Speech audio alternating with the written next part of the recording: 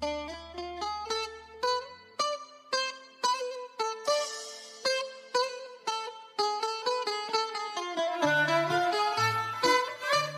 to Plato's Pod, where we engage in a group discussion on selections from the complete works of Plato, the philosopher and geometer who wrote nearly 2,400 years ago.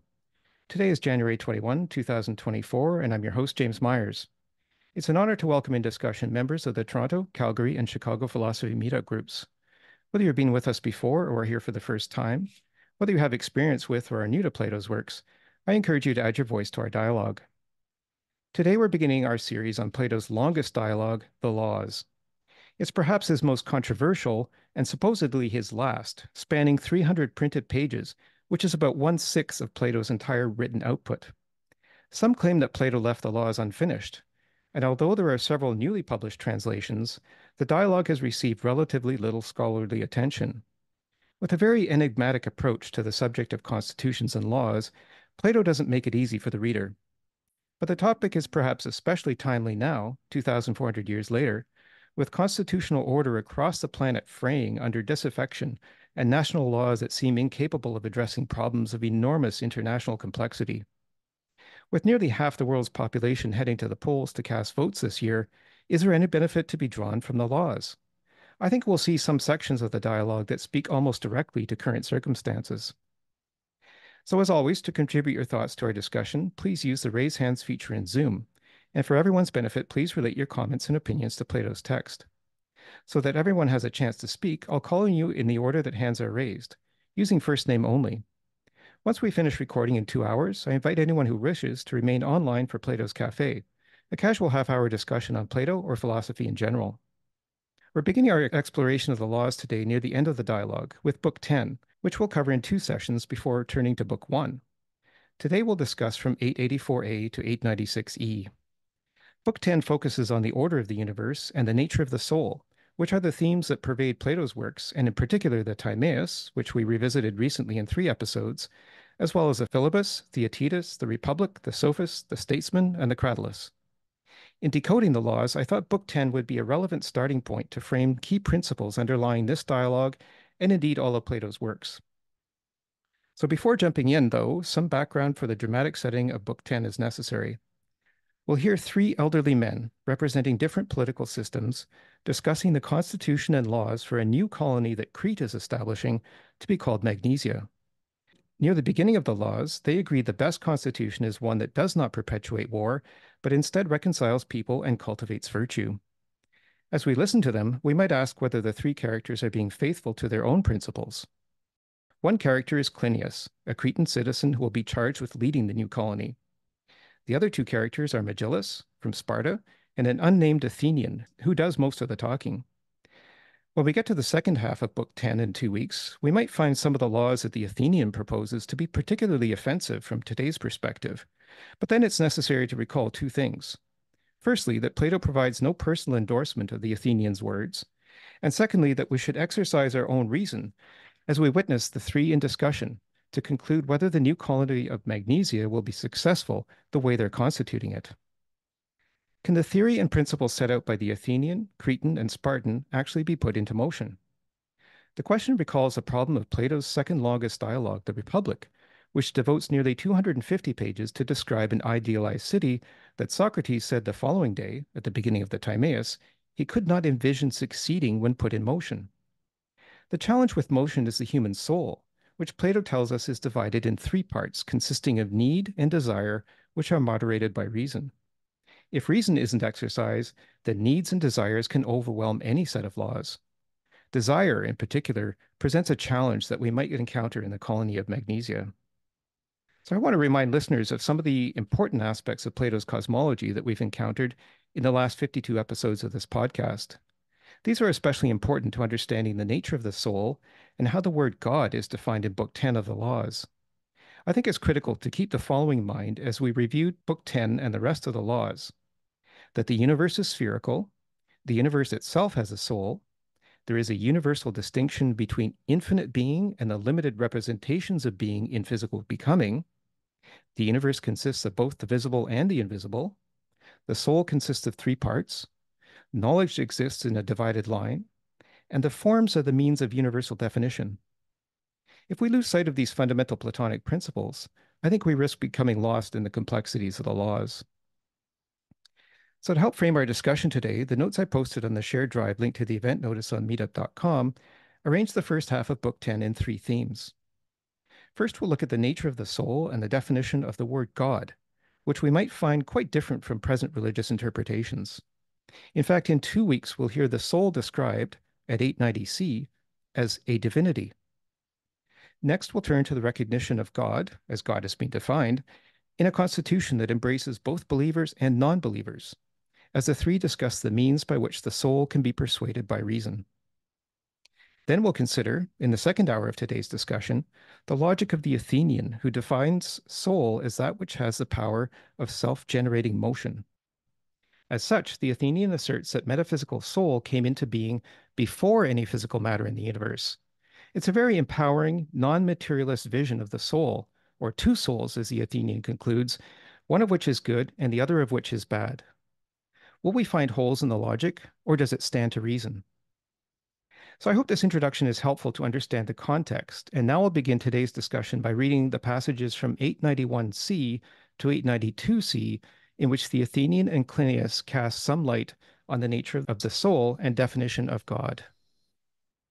So this is 891c, where the Athenian starts, "Now then, Clinias, you must take your share in the explanation. So tell me your opinion again. I assume the upholder of this doctrine thinks of fire and water, earth and air as being the first of all substances, and this is precisely what he means by the term nature. Soul, he thinks, was derived from them at a later stage. No, I do more than assume. I'd say he argues the point explicitly." Clinias says, "True." The Athenian continues, "Now then, by heaven, haven't we discovered the fountainhead, so to speak, of the senseless opinions of all those who have ever undertaken investigation into nature? Scrutinize carefully every stage in their argument, because it will be crucial if we can show that these people who have embraced impious doctrines and lead others on are using fallacious arguments rather than cogent ones, which I think is in fact the case." Clinias says, "You're right, but try to explain their error." The Athenian replies, "Well, it looks as if we have to embark on a rather unfamiliar line of argument." Clinias says, "Don't hesitate, sir. I think you'll be straying outside legislation if we attempt such an explanation. But if this is the only way to reach agreement that the beings currently described as gods in our law are properly so described, then this, my dear sir, is the kind of explanation we must give." So the Athenian continues, "So it looks as if I must now argue along rather unfamiliar lines. Well then, the doctrine which produces an impious soul also produces, in a sense, the soul itself, in that it denies the priority of what was in fact the first cause of the birth and destruction of all things, and regards it as a later creation. Conversely, it asserts that what actually came later came first. That's the source of the mistake these people have made about the real nature of the gods." Clinias says, "So far the point escapes me." The Athenian says, "It's the soul, my good friend, that nearly everybody seems to have misunderstood, not realizing its nature and power. Quite apart from the other points about it, people are particularly ignorant about its birth. It is one of the first creations, born long before all physical things, and is the chief cause of all their alterations and transformations. Now, if that's true, anything closely related to the soul will necessarily have been created before material things, won't it? Since the soul itself is older than matter?" Pliny says, "Necessarily." The Athenian says, "Opinion, diligence, reason, art, and law will be prior to roughness and smoothness, heaviness and lightness. In particular, the grand and primary works and creations, precisely because they come in the category primary, will be attributable to art. Natural things and nature herself, to use a mistaken terminology of our opponents, will be secondary products from art and reason." Pliny says, "Why do you say mistaken?" The Athenian says, "When they use the term nature, they mean the process by which the primary substances were created. But if it can be shown that soul came first, not fire or air, and that it was one of the first things to be created, it will be quite correct to say that soul is preeminently natural. This is true, provided you can demonstrate that soul is older than matter, but not otherwise." So I wanted to start with that and to get the sense of where they're going with the idea of soul and also with the idea of uh, kind of what is divine, what came first in the universe. And so this is a very different um, conception, I think, than maybe where modern science is taking things. But it's one that Plato has presented elsewhere in the Philebus, for example. He said that the universe itself has a soul. So this sort of thing is not perhaps subject to empirical evidence, and this causes some problems, I think. But I wonder where we want to go with this. Any thoughts on this particular section that I just read? Steve, Welcome, happy New Year, everyone, and thank you again, James, for doing this and for another year. And thank you. my New Year's resolution, one of my New Year's resolutions is to be brief with my comments. So let Thank me you. start working on that. From your opening statements, the part you read about the things to keep in mind about the universe being spherical, the soul and things like that, you right after that you say if you don't agree, if you disagree, that there are alternatives and how would they work to set the universe in motion. So since you've laid down the gauntlet on that account, Mm. I'd like to pick it up. I'd like to paraphrase Darren, what I recall him saying twice during the Timaeus discussions last year, and please correct me if I'm wrong, but I got that Plato's dialogues are mostly about metaphysics, not cosmology and creation myth. And the problem I see with that is that now we're discussing laws and the other dialogues. We're making the assumption, we have to make the assumption in order for this to have this discussion that the cosmology myth, creation myth, God, soul, spherical shape of the universe has already been proven. However, Plato's cosmological view has been refuted, as you noted, by modern science. A literal reading of Plato's cosmology creation myth is a story of intelligent design, no different in my mind to the intelligent design that you get out of a literal reading of the Bible. The Bible has, the creation, God creating the earth in 7 days. The mythologies of ancient Greeks and the Timaeus has a different story, but it's definitely the idea that there's a intelligence or design. There's an intelligence, prime mover, and it implies that God's fingers touched or created the humans, as in that painting you were showing of Michelangelo. And the erroneous, and I won't say geocentric paradigm because I've had a discussion with James on that, but I'll say the non-solar centered, where the astrology is more about it's more like a astrology where the zodiacs and the gods are the myths of the gods and the planets. And also, my view would be that the intelligence did not precede life. The theory of evolution shows that intelligence is a biological adaptation of primates, that it's something that, that primates developed. And we took it a little further when we had to leave the trees and go out in the savannas. And, we didn't have the skills of the other animals that were living on the savanna. So we had to, as might have been a jumpstart for intelligence, just a what if. So basically, belief in the gods don't guarantee moral behavior. Order and beauty of the universe does not imply divine. The fact that there is order and beauty in the universe does not imply divine intelligence. The testimonial of the ancients or the myths are not necessarily reliable. Natural attraction between the human and the divine is not proof of their existence. And moral law is not necessarily best considered as a divine command. Thank you. And thank you. And I think as you've expressed that, you're certainly not alone in that expression. I think that there's a lot of people that hold that view. Um, and certainly things like intelligent design are very controversial now. But I'm not sure that science has refuted what Plato says about the origin of the universe. I think it hasn't produced any evidence of it, but I'd like to think that some science is maybe open to some of these ideas. Certainly, the idea of a spherical universe is not necessarily refuted. In fact, I've recently read other references to that. So I think some of it maybe can stand the test of modern science, but certainly what Plato says here is controversial. I think we'll see, though, and I'd like to, and this is where I want to spend a good chunk of time today, is on the last section in my notes, which is the reading from 893C to 896E. That's where the Athenian presents the logic that that lays out the case for the soul being the first thing to come into existence, not the second thing. So when you said intelligence is a biological adaptation, that is at odds with that. So let's take a look at this logic at the in that last reading and really consider whether there's some merit in it or whether there's some holes in it. But thank you for presenting the case. I think these are the issues that are going to be key. So thank you. Any other thoughts on this opening selection? I can go on to read this next selection here. This is from 887A to 888B, and this is a question, maybe as Steve expressed some disbelief in the idea that the soul came first.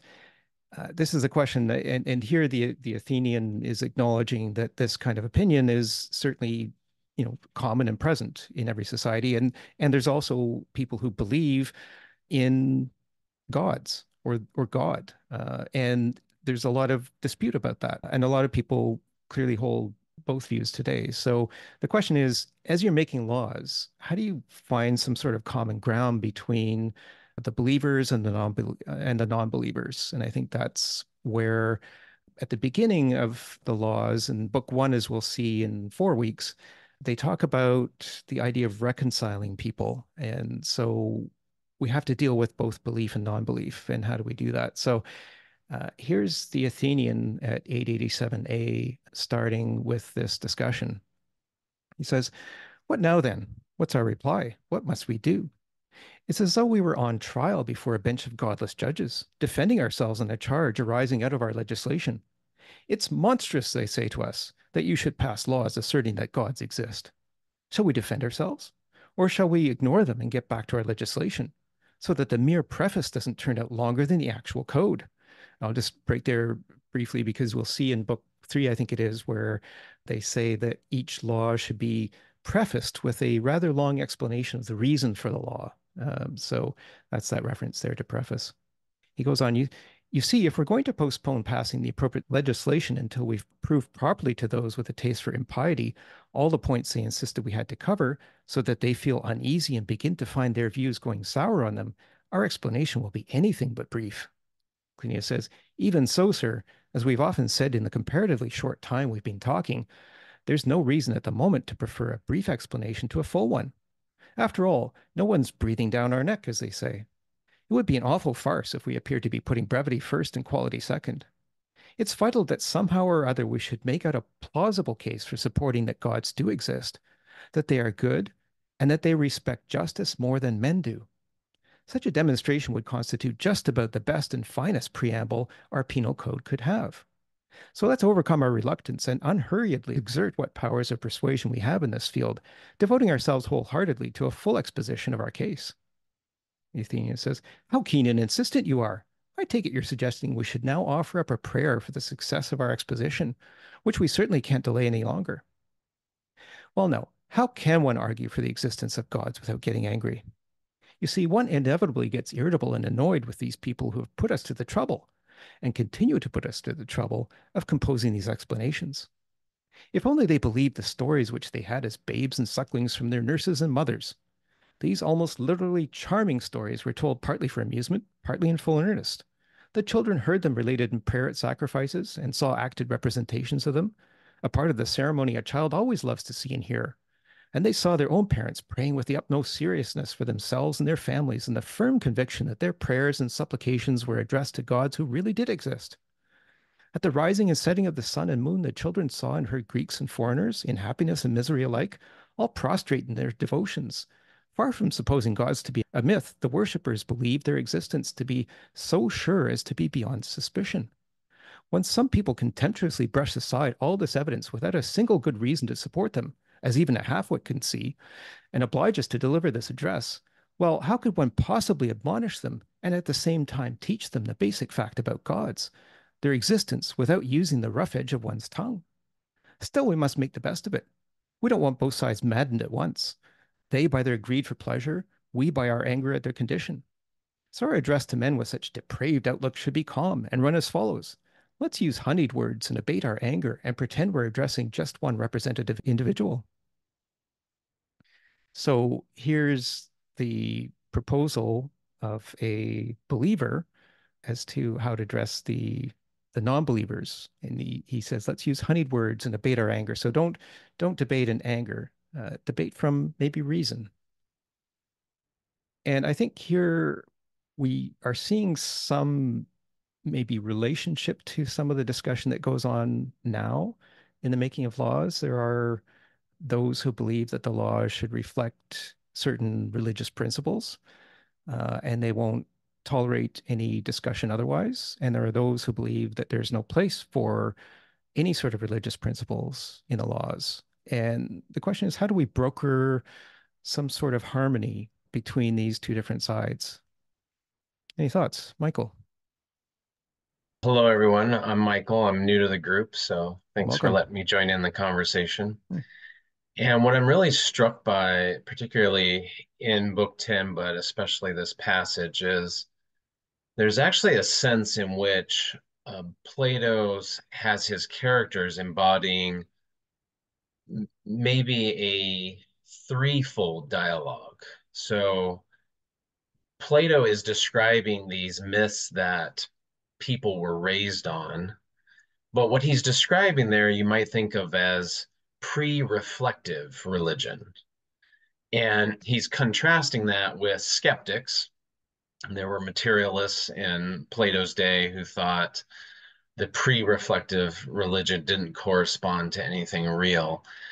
And what sort of seems to me to be happening in the rest of book 10, the discussion that follows right after this, where we're going to have a persuasive case being made, is something that says, well, maybe there's some truth to each. Maybe there is some truth to the skepticism that, for example, this picture of the gods as constantly being at war with each other and reflecting the worst impulses of humanity, maybe that's not a true picture. But that doesn't mean there isn't a true picture whatsoever. And so I actually kind of think of this as a threefold, that you've got the pre-reflective believers and the reflective unbelievers. And I think Plato's characters are trying to make space for a third category, which you might call the reflective believers, who are going to make a case for this picture of the gods who are a kind of ideal. There's a lot of interweaving between the norms and values of a just society and the picture of the gods as they're being represented in the stories that um, the Athenian thinks we should be telling.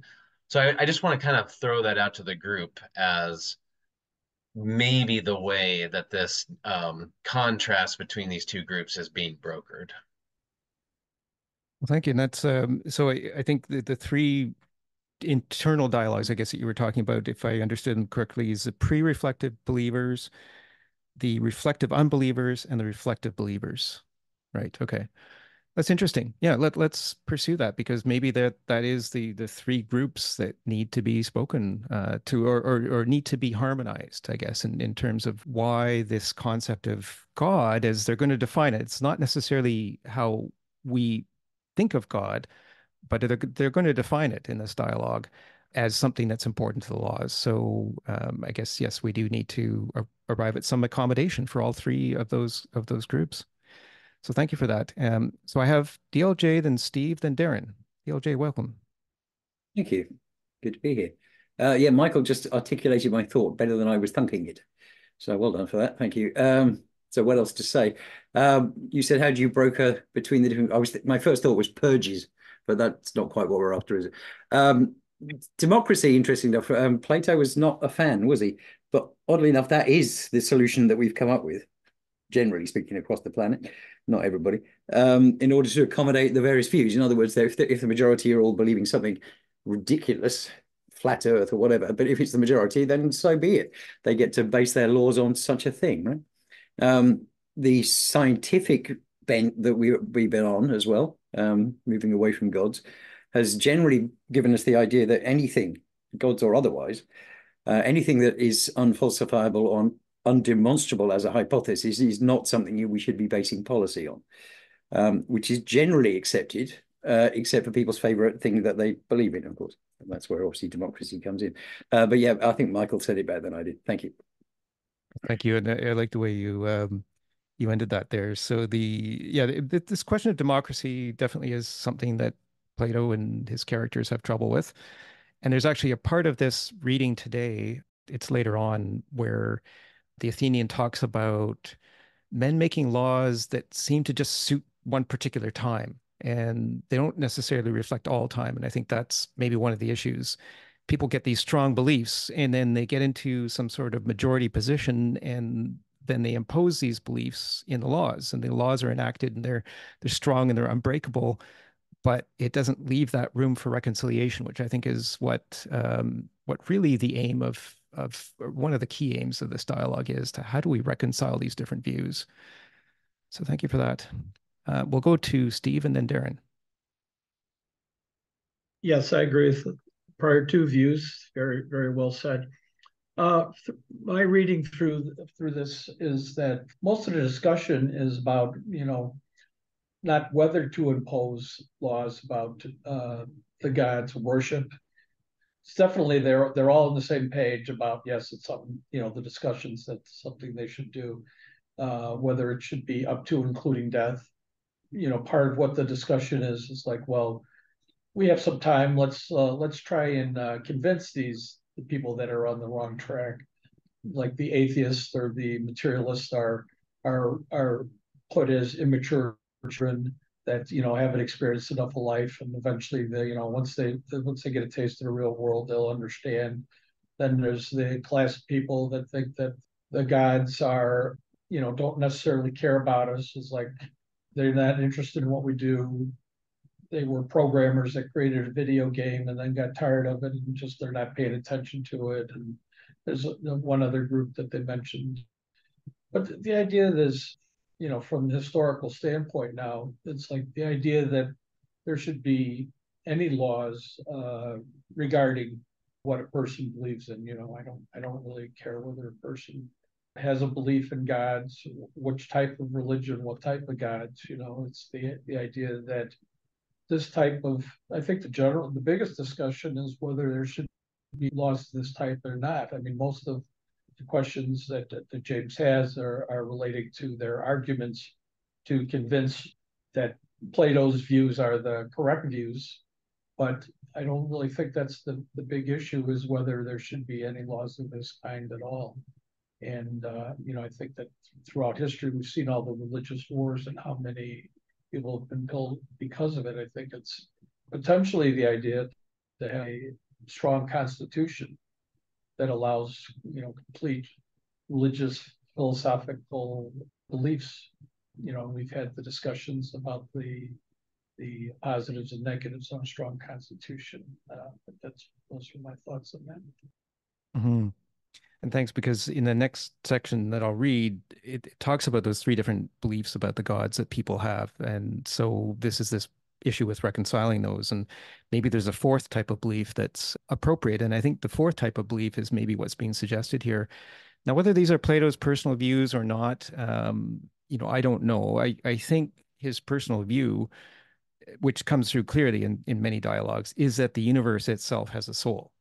Now, the question is, how do we define God, right? So we have in, I think current religious context, the sense that God is some supernatural being who resides maybe somewhere in the sky and has command over all that is, it has command over us as well as all physical matter, and some sort of all-encompassing knowledge. So, maybe I don't know whether that means God is the universe. Like, what's the difference between universe and God? I don't know. So maybe this conception that we need to define what Plato is talking about in terms of God here. I think it really does relate to soul, right? So the universal soul, and so each of us has a soul. So does that mean that each of us is part of God? And I think maybe that's what I see as a very empowering vision here, is that God is not above us. We are part of God and God is part of us. And that's because the very first thing that came into being in the universe was the soul. So I think that this question of definition is important. And several times in this section, they talk about the importance of names and definitions. And if you name something like God, you have to be able to define it. But then if you give the definition, you have to be able to track the definition back to the name. And this is something that's very reminiscent of the Cradulus, I think, in which we did at the beginning of last season. And I think this is important. So when we talk about gods, we should really understand what's being talked about, I think. So, and maybe just set aside any current notions of what God is and really see what the words are saying here. So, but thank you for, calling that into question. I think it's very important. And so we'll go to Darren. Hey everyone. It's nice to be back for the first meeting of Thank you. 2024 for Plato's Pod. Welcome I back. guess we'll be at this for a while, given the length of this dialogue. Yeah. I'm looking forward to it though, so thank you for the opportunity, James. And I just have a bunch of comments just based off of what we've read so far from the passages and also other people's comments. I want to preface though by saying I haven't read any of the rest of the laws. I've only read what was in book 10. I read all of book 10, so, and that's it. So there's maybe some context maybe I don't understand, and I'm even hesitant to even say much of anything because I understand how important context is for reading Plato, and character and setting and drama and all that. So I always I like to bring that into interpretation. I don't feel like I can really do that today, but regardless, here are just some of my thoughts I have so far. So regarding this passage that we just read, so when he says, when the Athenian says, if only they believed the stories which they had as babes and sucklings from their nurses and mothers, exclamation mark, and then he goes on to describe that and sort of the culture surrounding religion. I actually thought he was being ironic. I think maybe Michael might have corrected my impression, but I actually thought this whole section was just ironic because he says, if only, it's also the way it's put. Although I mean I understand the translation, but presumably it captures the spirit of the original. It's also the way it's put. If only they believed the stories which they had as babes and sucklings from their nurses and mothers. I mean, the stories which we tell babes and sucklings from their nurses and mothers. I mean, I don't know. Maybe maybe there's a cultural distance here, but I'm not sure we're supposed to put too much credence in those things. But I don't know. So I'm just this is my observation. I thought the whole section was being ironic, which might affect how you might interpret what's coming up next. Okay, so regarding this issue of reconciling people as part of the mission of the laws, or at least in creating this colony, and the importance of justification. I'm very much looking forward to reading more about this. I understand from James and other conversation we had that it's coming up in book 1. I'm very excited to read this. It sounds like an interesting philosophy of law, and I'll be interested in where Plato goes with that, and it would have implications for our world today too. So first of all, I guess one thing that's sort of interesting to me. This also comes up later when he says, when the most important laws are being trampled underfoot by scoundrels, whose duty is it to rush to their defense, if not the legislators?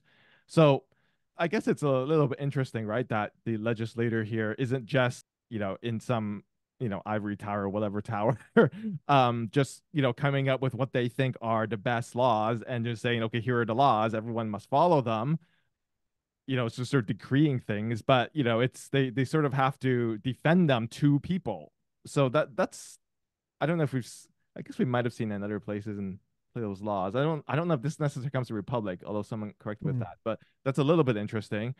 But I'm looking forward to reading more about this though. The thing about justification though is that, I mean, I have so many questions. What if it fails? What if people aren't convinced? Because I'm not clear. The arguments are coming up regarding proving the God or gods exist, and the soul has priority in the order of the universe. I'm not sure that's going to be convincing to everyone. Yeah, I mean, in fact, I'm quite confident it wouldn't be because of what we know, the diversity range of positions on this today, even amongst thinking people, philosophers and intelligent people. There's a huge variety of opinions about this.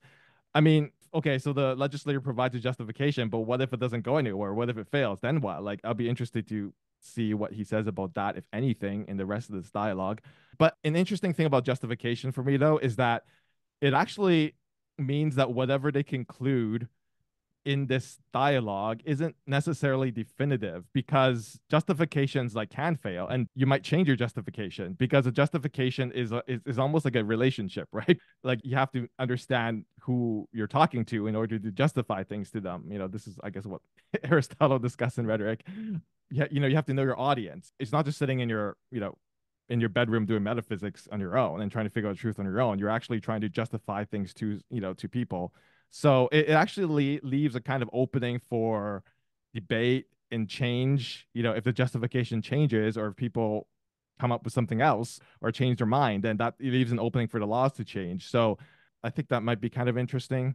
Although I am troubled, though, that it seems like after they try to engage in this justification, they sort of, at the end of this book, they just sort of come out with these punishments about, like, death penalty for the bad atheists, and 5 years of solitary confinement for the good atheists. Like there's justification, but clearly if there's atheists exist to be punished, then the justification hasn't worked. Then what's the point of justification if you're gonna punish them anyway? So I don't know. There's like weird stuff going on here. So I'll be interested in as we go forward, to finding out more about how this works in this book. I have another thought, but I'll save it for later. It'll probably come up later. So I've gone on long enough. Okay.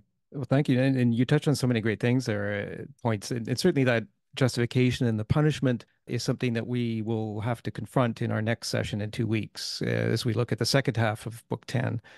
So I think that's very important. Interestingly, you touched on the idea of having to defend the laws to the people and what happens over time if the defenses fail.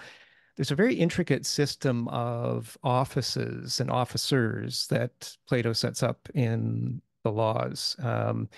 And this system is meant to be kind of self-regulating. So it contains many positions, for the guardians of the laws, scrutineers who make sure that things are happening according to principles, many different positions. So there's many different authorities in this system, and it's meant to be, maybe it's a little bit of a system of checks and balances. This is the way that the people can ensure that the government is good, and cultivating virtue, which I think is the key thing in this, that the Constitution has to cultivate virtue. It can't just let anybody do whatever they want. There has to be some cultivation of virtue. And this is maybe not something that's commonly looked at in constitutions now, or at least the way they've evolved over time. But I think this is something that we really have to think about here.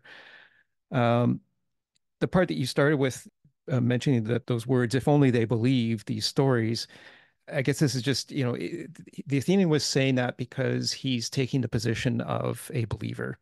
And he's saying, gee, it would be nice if these non-believers just simply would believe what they were told and don't ask questions.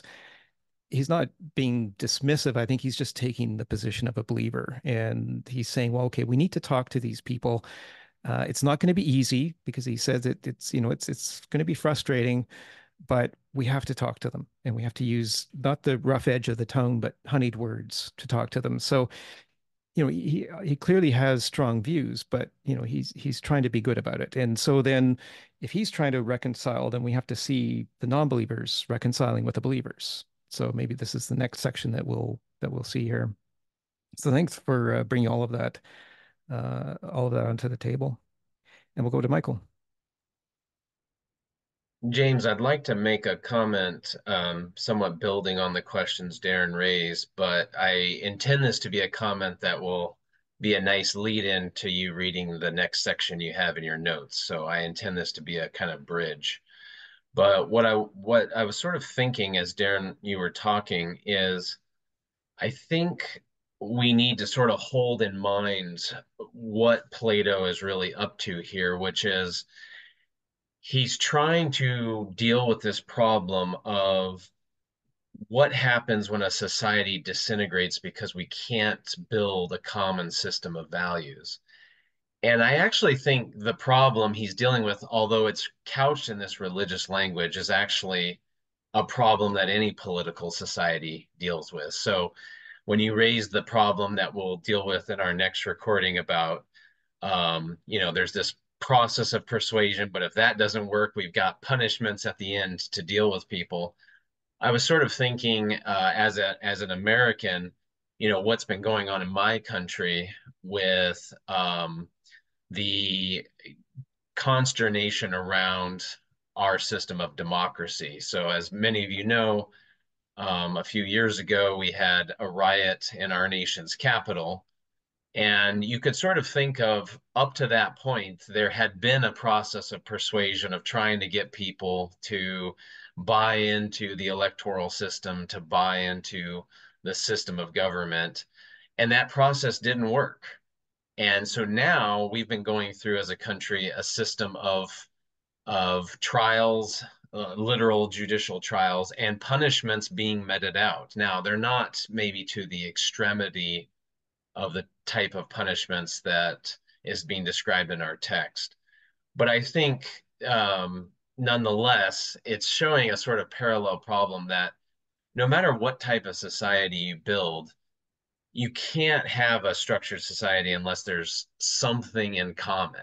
And I think what's really interesting about what Plato's doing here, and I think which is going to come up in the next passage James has in the notes, is that unlike us today, where we've largely privatized notions of the good, he's sort of being a little more ambitious and saying, rather than pretending that we can get by with this really bare minimum of values that we hold in common, what if we said, hey, beliefs about religion and so forth are actually going to be part of what divides us, what creates conflicts? What if we just bring that right into the foreground? And we have a rational discussion about that, figure out what types of values should organize our society.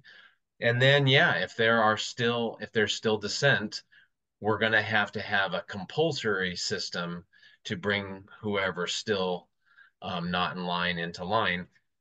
Whether or not we think that's a good way to do things, when I look at what's happening in my country, I still think we're doing something like that in our societies even today. Mm-hmm. Thank you. And I think that sort of amplifies what I was trying to say in the introduction in terms about how I see so many things in this dialogue talking about things that are happening now and this need, this problem we have with reconciling now. There's polarization instead of reconciliation. And this is maybe because the art of persuasion has disappeared and we're not able to find this common ground. So uh, I think you touched on, really an important point in terms of the good. So and we'll see in the reading, what's good in nature, in the universe, should be good in the laws as well. We see the two different types of good right now, which is he's saying is a problem. Um, and again, I think here, I mean, personally, my own views about this dialogue are still evolving, but I'm kind of seeing us as standing maybe in judgment of what the Athenian Clinias and Megillus are doing or are saying. So I don't think we're meant to conclude necessarily that what they say is correct. I think we need to stand in judgment and use our own sense of reason. For me, the jury's still out on what they're saying, but I think some of the basic principles make sense. And certainly the idea of finding some sort of common ground is especially important today. So I appreciate that. And we'll go to Steve. Just a couple of quick points of order on what Michael said. I live in the United States. Also, the attack on January 6th was not the first time. It's actually the second time. You have to count the Civil War too, as a representation of a split there. And the punishments that are being meted out are the trials and punishment are based on people breaking statutory laws. They're not like a dictatorship that are prosecuting people because they voted for the loser of the election. So I just want to make those 2 points of order and go forward from there. Thanks. Mm-hmm. Thanks, Steve. And I actually saw the word Civil War in a headline this morning. I can't remember whether it was the Washington Post or the New York Times. It's not the first time I've seen that term used in the modern political context in the debate that's raging now. So maybe this is something that's returning to the unfortunately. But anyway, so thank you. And we'll go to Brenda. Yeah, thank you. I wanted to bring up something that I think is crucially different in our modern times as compared to the times that Plato lived in. So Plato lived in a polytheistic society, and nobody at that time ever went to war over their gods. Their attitude was the more gods, the better. They accepted gods from other cultures happily.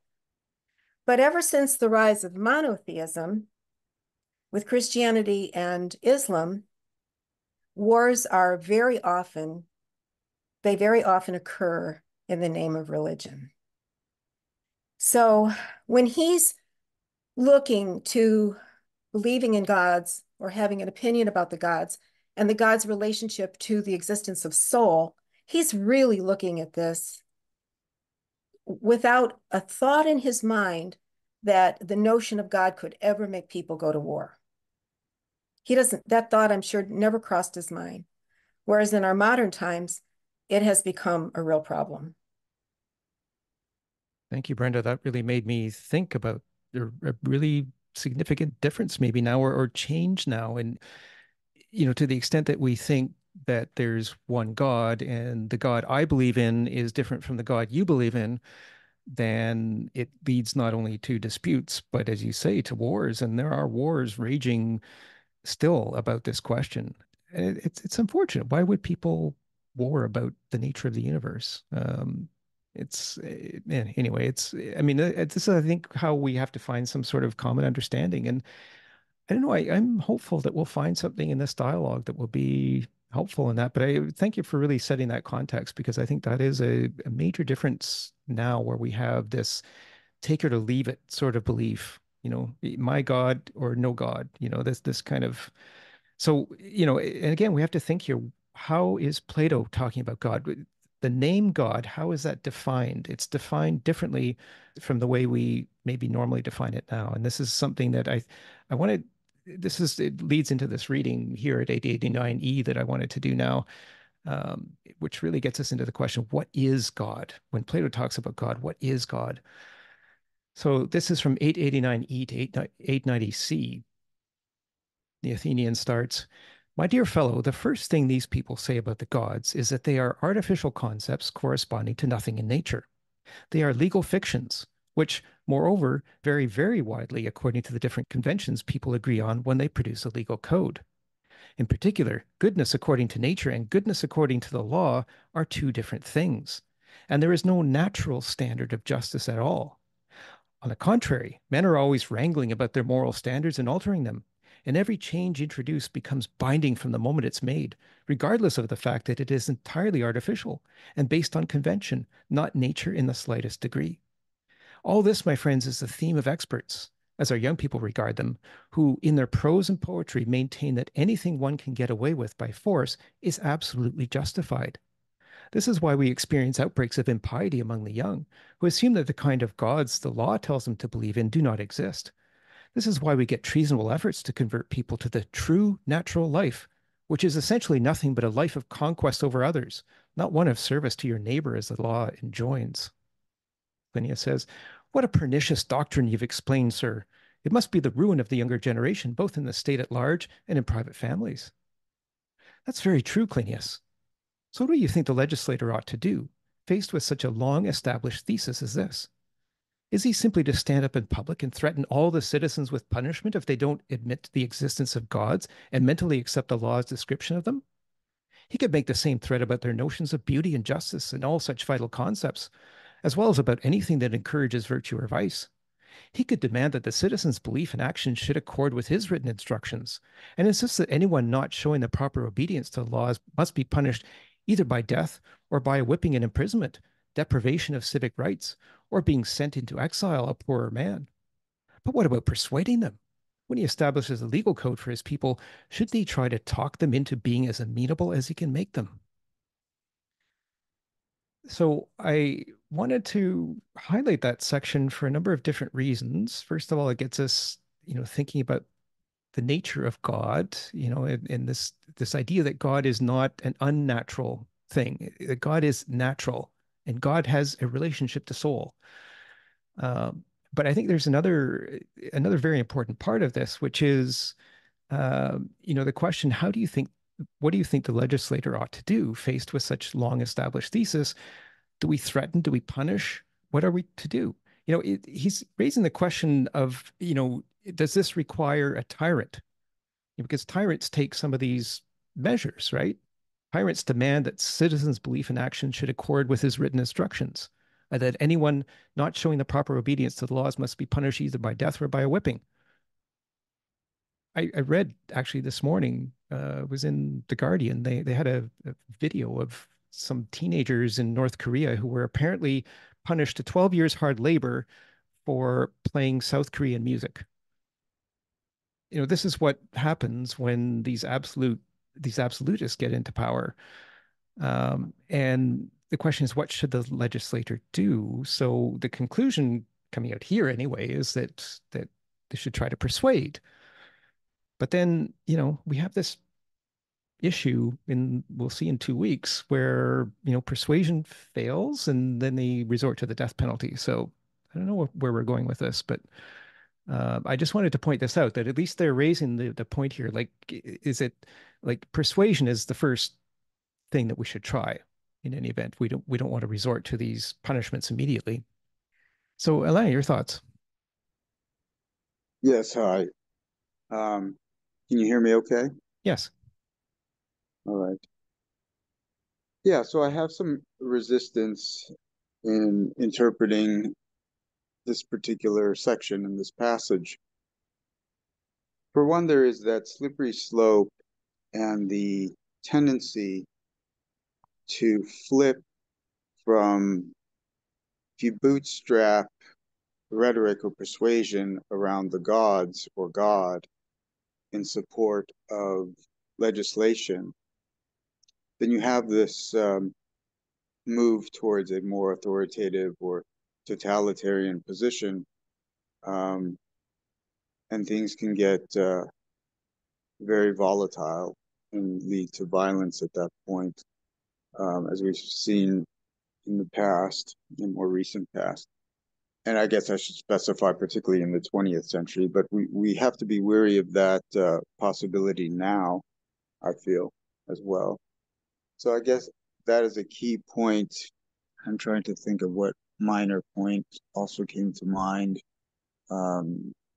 Yeah, but the rhetorical move to kind of leverage an appeal to the gods in order to reinforce legislation is definitely problematic, at least from the position of today, from the position of my interpretation of history, as we've seen that happen before, where it's led. So I'm not sure how much of that Plato himself has seen as problematic. He very well may have, and is sort of egging us on to consider the problem of the authority when there's a rhetorical type of corruption for what may seem to many believers as a reinforcement in their appeal to the gods, and how it silences a democratic process, the power that it has.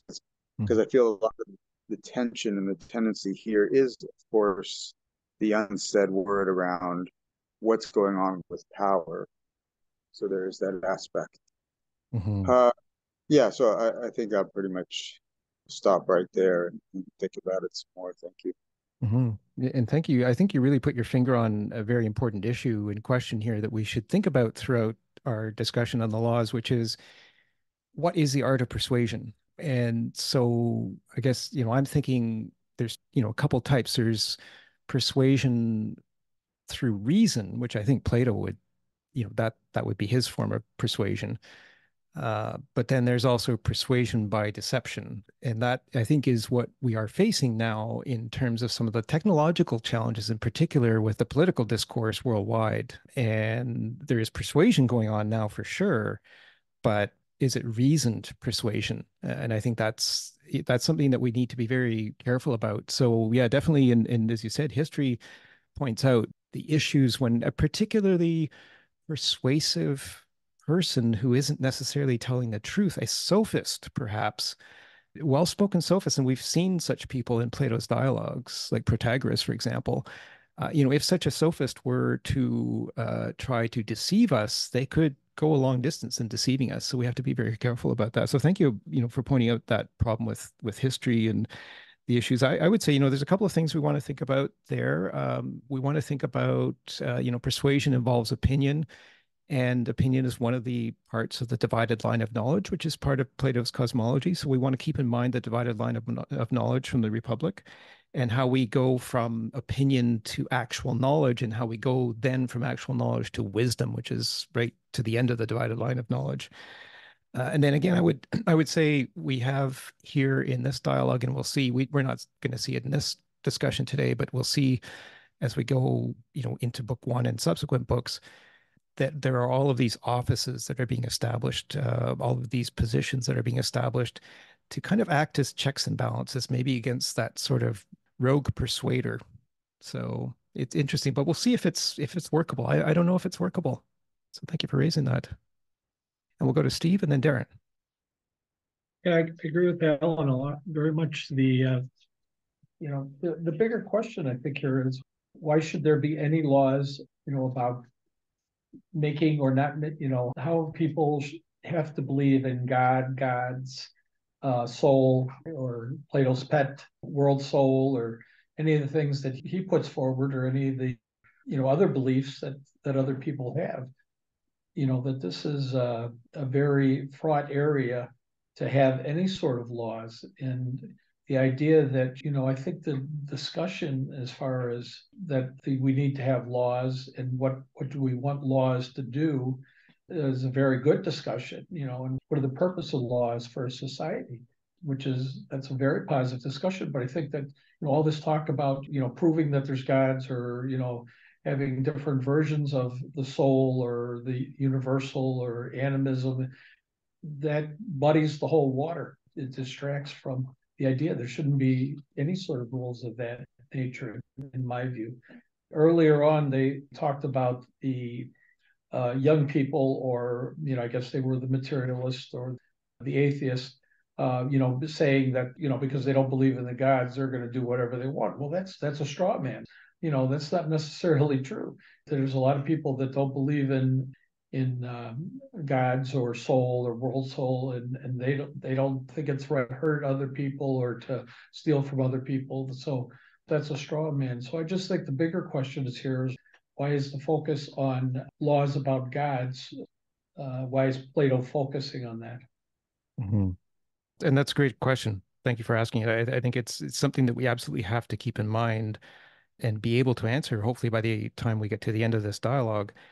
As I said at the outset, I think it's because this project involves a change in thinking so that the laws will help to instill a sense of virtue. And this is why understanding Plato's cosmology, that the soul is the first thing that came into existence, that's where virtue exists, is in the soul. And then he asked in the part that I read earlier, if there's a universal concept of justice. And justice, again, was the subject of the Republic, as they were trying to make a city in that dialogue. And Socrates said the next day that Timaeus, he didn't actually really believe that what they did would be actually, that it could actually be set into motion. And we're talking here about motions. Like these are actually motions in the colony that are going to be set up. So I think this is the issue that we need to deal with. And it's something that we'll have to come to grips with. Why should there be this focus on laws relating to the soul, essentially, or to how they define God? And so I would ask, and I'll ask when we get to this part in the next section of the reading, what difference would it make to our existence today if it could be proven by science that the soul was the first thing that came into existence? I'll put that question on the table. I don't think we'll get an answer today, but I'll put it repeatedly. I want an answer to that. I really want people's impressions as to what difference it would make if it could be scientifically proven that the soul came into being first. So thank you for raising that question. We'll go to Darren, then Michael, and then Clem. I have a bunch of comments again, just related to things that were just said. So Steve, Alan, and also Brenda, actually. But first, so what Steve just said about, he said something about it being a straw man, that like one can't be good without believing in gods.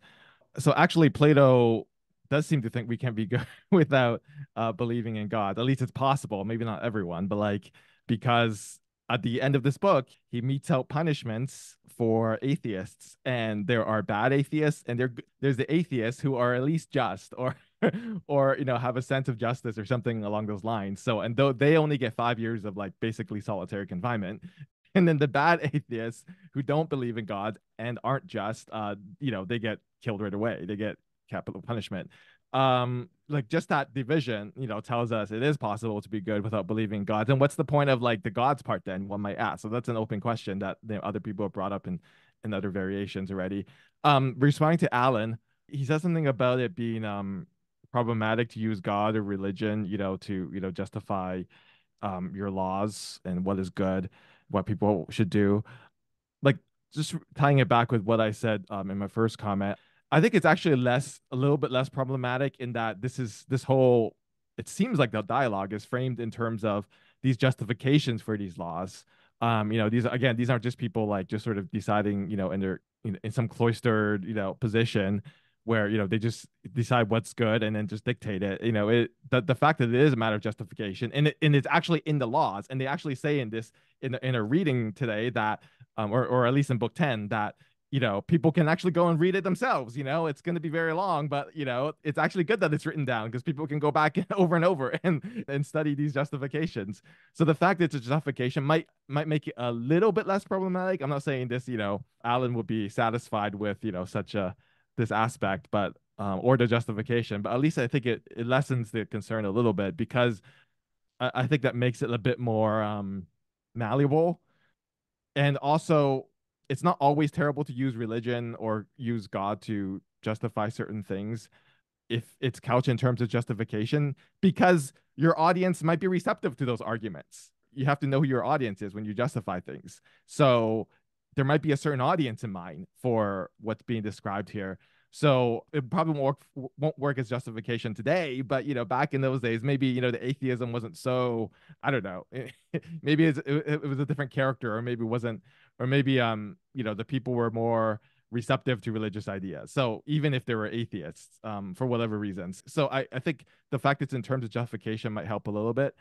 I'll say I was very interested in what James said earlier about, I forgot what exactly terms, but there were like other institutions surrounding justification.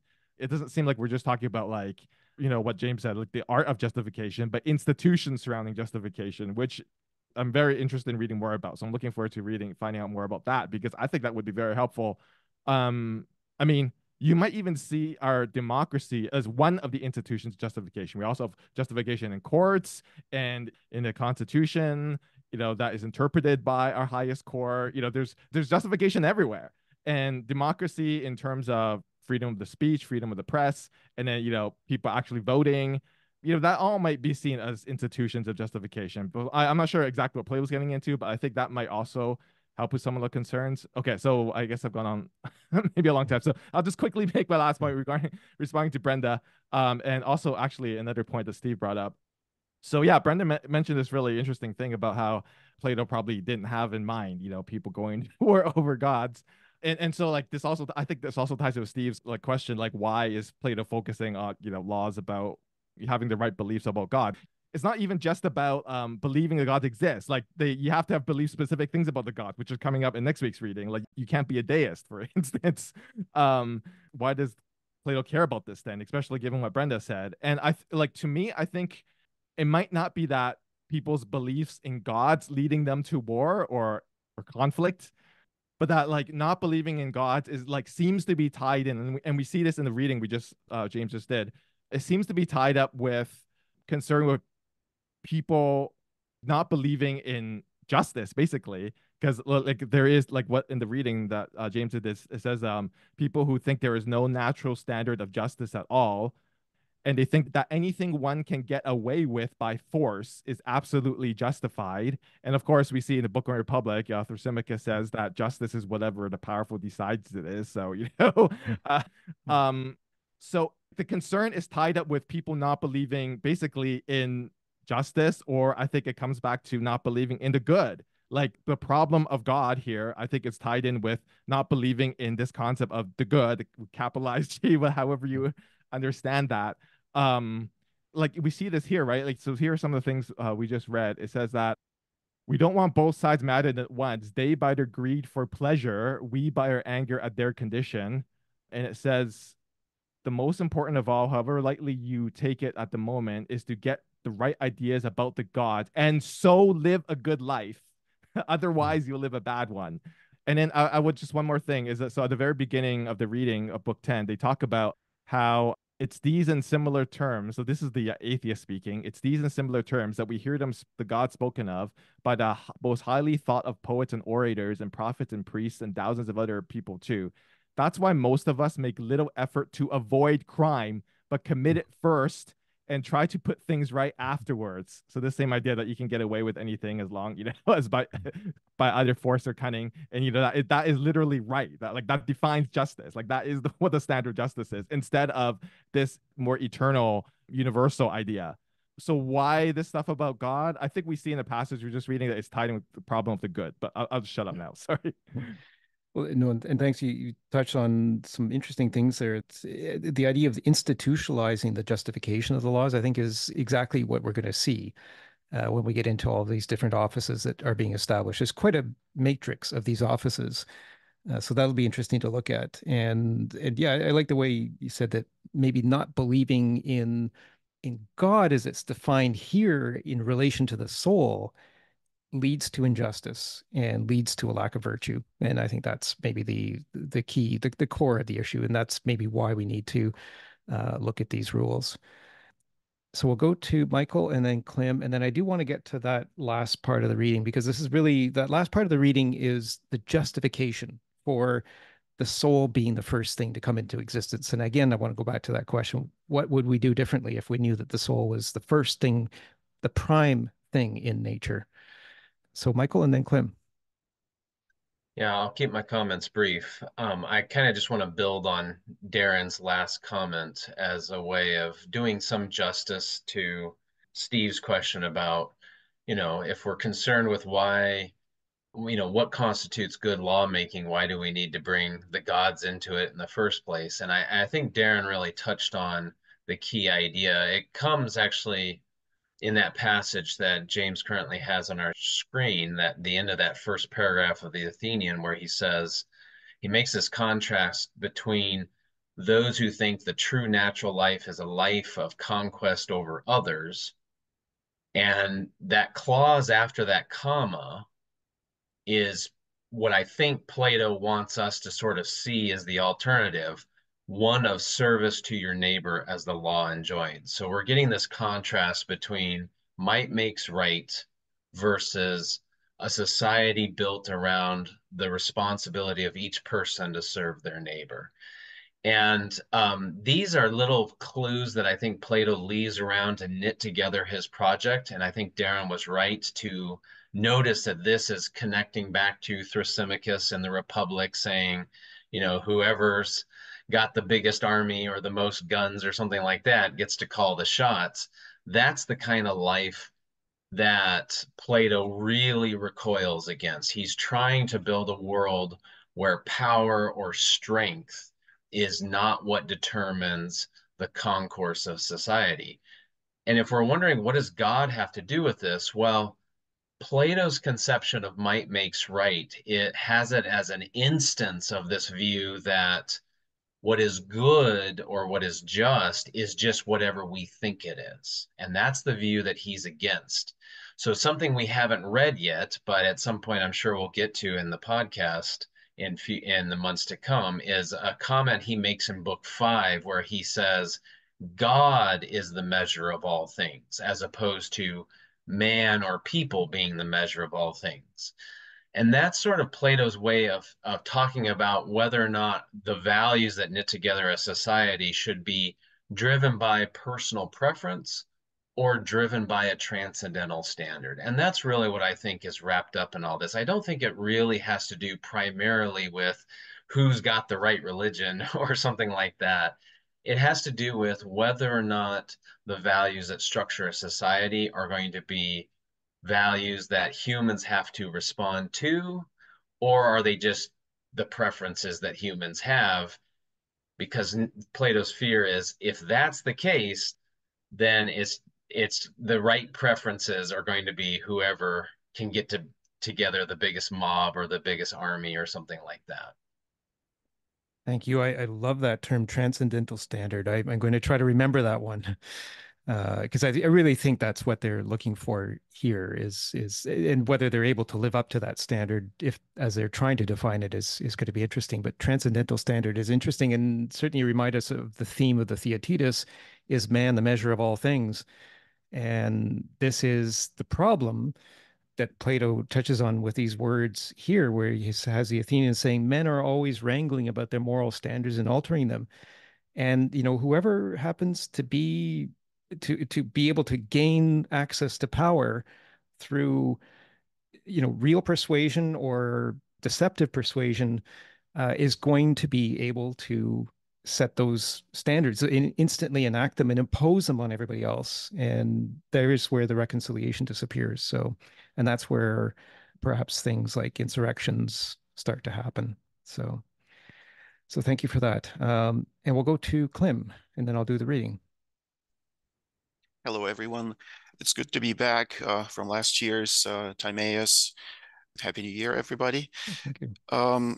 So to build a little bit on what already has been said about the, I guess, the transcendental standard and the politics, we know that Plato is, I mean, he is a metaphysician, but then he's also a political metaphysician. He's a political philosopher. So I'm going to consider, right? I'm not 100% convinced, but I'm going as an alternative, and maybe something to that could put a slightly different vector on this discussion without denying everything that has been said. But has anybody considered that Plato may be potentially molding his metaphysics and kind of re-engineering or engineering metaphysics to achieve certain goal, the political goal, because he's obviously looking for a strong foundation for the social norms. And to him, I mean, I'm actually convinced that to him, the the social norms should come right from the higher principles. And then we mentioned earlier, we kind of touched on the honeyed words, expression.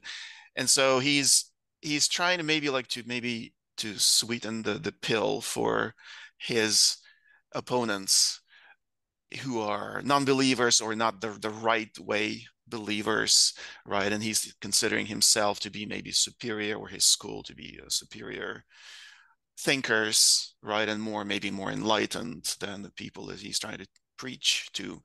So has anybody, like, I have this a hint of doubt that he may be, like a true, in this particular case, that he may be, or in this dialogue, that he may be like a true metaphysician, somebody who is really looking for the truth, like how things are made at the universal level. How is like almost, because if you compare this to Timaeus, he gives a slightly different account on the soul, on the constitution of soul, its origins, and so on.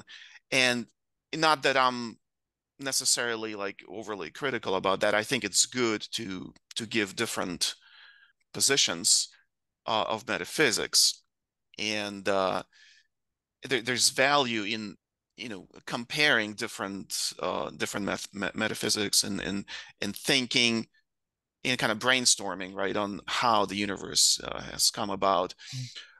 But I have this feeling that maybe he is just trying to get to the final goal, the final product. Like he has on the deadline. He has to produce something that maybe with the minimum effort is going to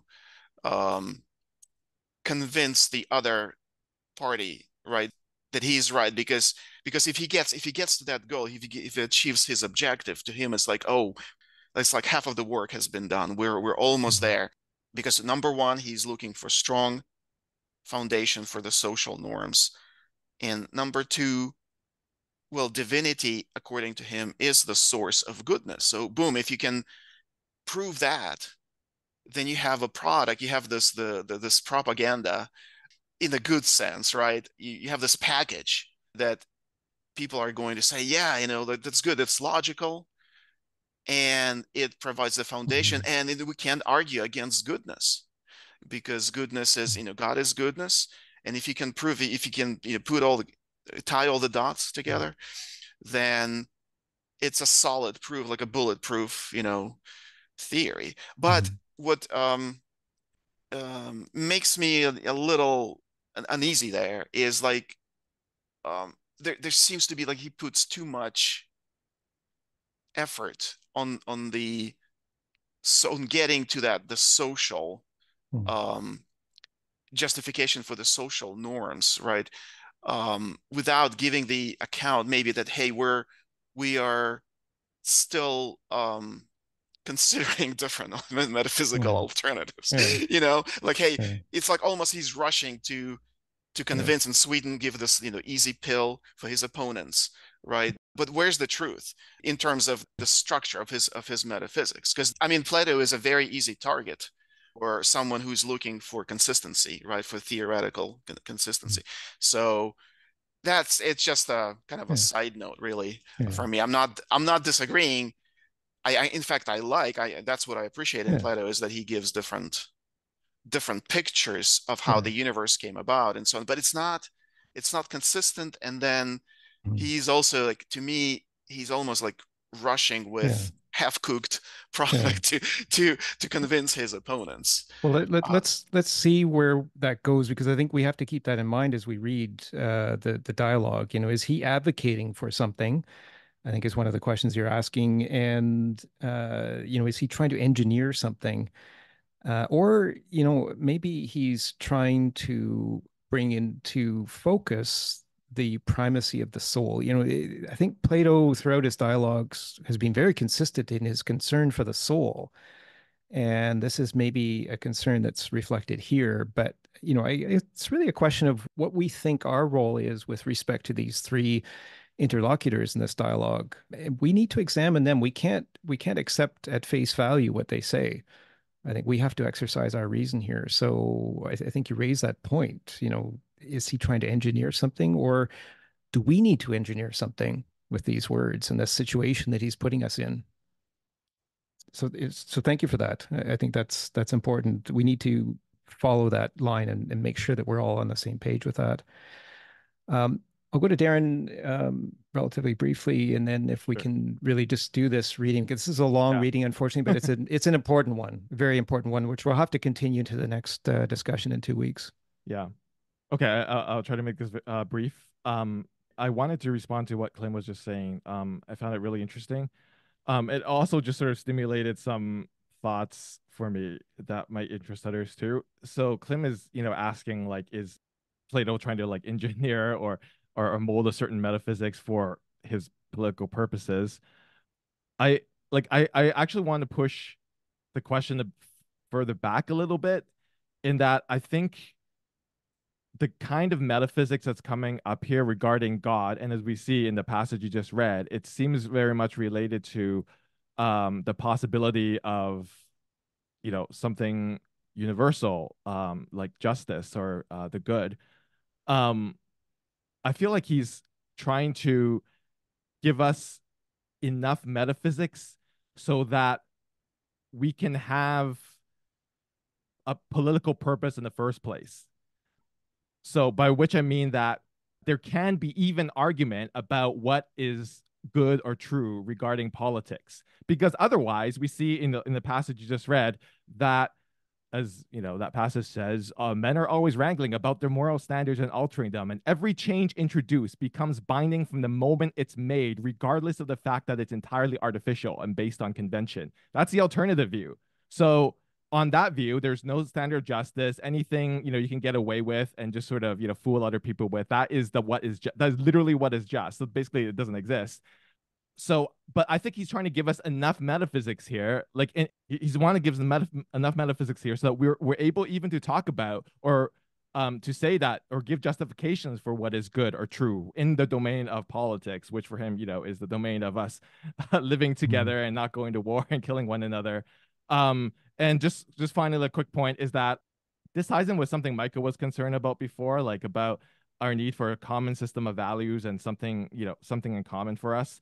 And I would open the question here, which is regarding what might be coming up, is that just how much metaphysics is really here in the end? Like, what is he asking us to believe in, and how much does it how significant it is? And like he as I said, I think he wants to have this metaphysics in order for us to even have political purposes in the first place, in the sense of being, there can be argument about what is good or true in politics, but maybe that metaphysics isn't that as thick, maybe is the word that I'm looking for, as people fear it is. And so maybe instead of being this, maybe Michael won't like this, but maybe instead of being opposed to a sort of modern worldview, maybe the overall vision here is kind of could be seen as compatible with it, in the sense that maybe the metaphysics turns out to be quite thin in the end. But I don't know. I'm just proposing this idea.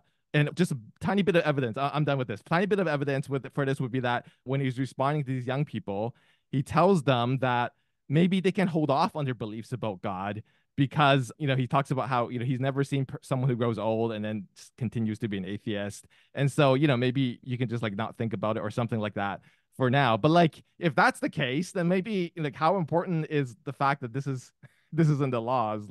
How thick or substantive is this metaphysics really? So I'm just posing that as a question.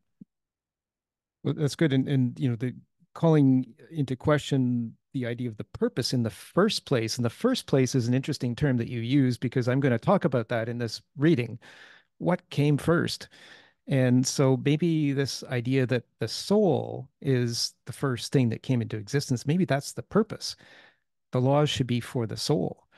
And this question of nature versus convention, nature, if we understand nature to be primarily the soul, which he said in an earlier part that I read, that the soul is preeminently natural, then this discussion of nature versus convention and these conventions changing all the time, this brings us back to the Cratylus, what they talked about in terms of the meaning of words, right? And going, is it a question of nature or convention? How does the soul's language come about? By nature of convention. So I think we're seeing this nature of convention question here too. So thank you for that. And so let me dive into this reading and see how far we get here. So this is the part from 893C to 896E. It's a long part, so we'll see how far I get. So this is the proof that the soul came first. We'll see what we think of it. The Athenian says, suppose someone asks, Sir, do all things stand still and does nothing move? Or is precisely the opposite true? Or do some things move while others are motionless? My reply will be, I suppose some move and others remain at rest. So surely there must be some space in which the stationary objects remain at rest, and those in motion move? The Athenian replies, of course. And they say, some of them presumably will do so in one location, others in several. The Athenian says, do you mean we shall reply that moving in one location is the action of objects which are able to keep their centers immobile? For instance, there are circles which are said to stay put, even though as a whole they are revolving. Yes, they say. The Athenian goes on, and we appreciate that when a disk revolves like that, points near and far from the center describe circles of different radii in the same time.